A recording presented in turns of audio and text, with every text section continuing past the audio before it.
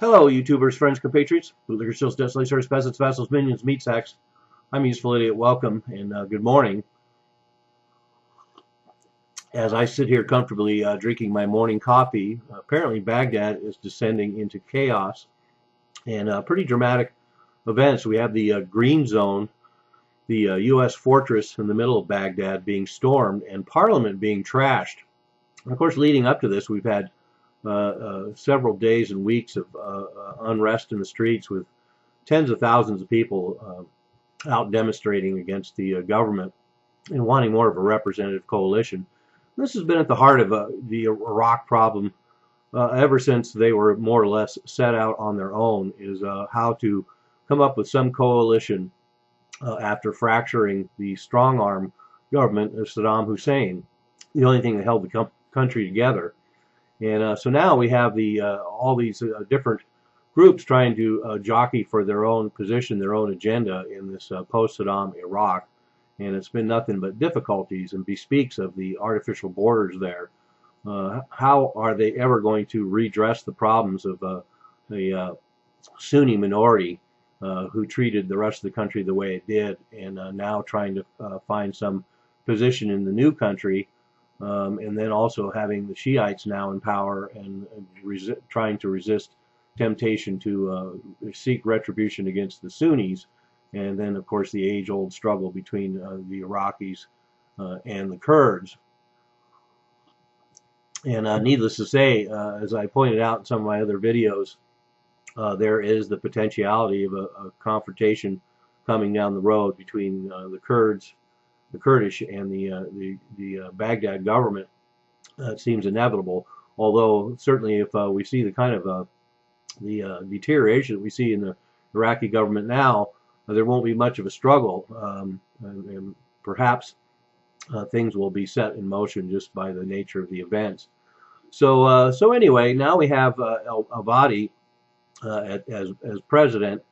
And he has eliminated the position of vice president. Actually, this is one of the funniest things in the whole story, is Maliki is the vice president, but the position of vice president was eliminated, and yet Maliki still considers himself the vice president and lives in his palace, and no doubt gets paid. So interesting situation there, but mostly dysfunctional government in Iraq, for sure, and the parliament certainly dysfunctional even before seeing it get trashed today.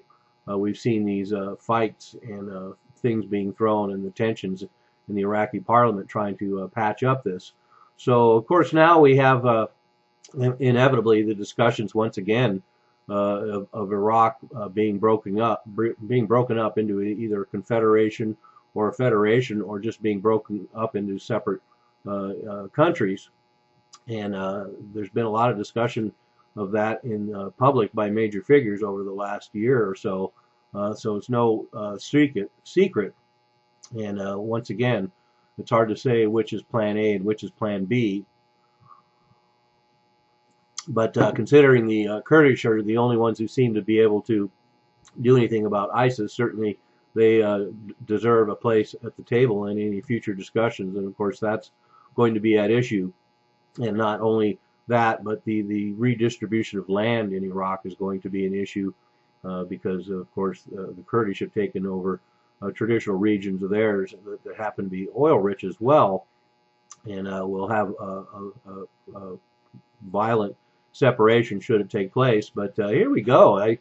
If this continues like this, then we could see the complete failure of the Iraqi state. It's more or less a failed state in many respects already, and one has to scratch one's head when looking at the United States policy. They're trying to think that we can fix anything there. I guess if it looks like we made some kind of effort, the United States will be able to save some face. But other than that, I think the corruption and the fraud of the Iraqi government and this combination of all this war and all these different sectarian tensions there does not bode well for them staying as a united country. So let's watch, see what happens. Is this going to be a one-time event and tensions will rise and things will change, or is Baghdad itself going to descend into chaos? and the country of Iraq on the way to being broken up. I'm a useful idiot. Don't you be one too.